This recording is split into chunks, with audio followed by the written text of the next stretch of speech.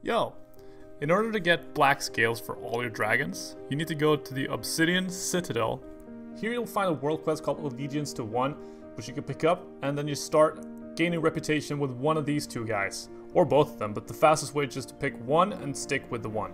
Because you're gonna have to raise the reputation up to True Friend, which is the highest reputation, and then you will unlock the Black Scale Manuscript for all of your 4 dragons. After you complete the world quest, which by the way you get sweet rewards from, you'll access a repeatable quest, which you can do how many times ever you want.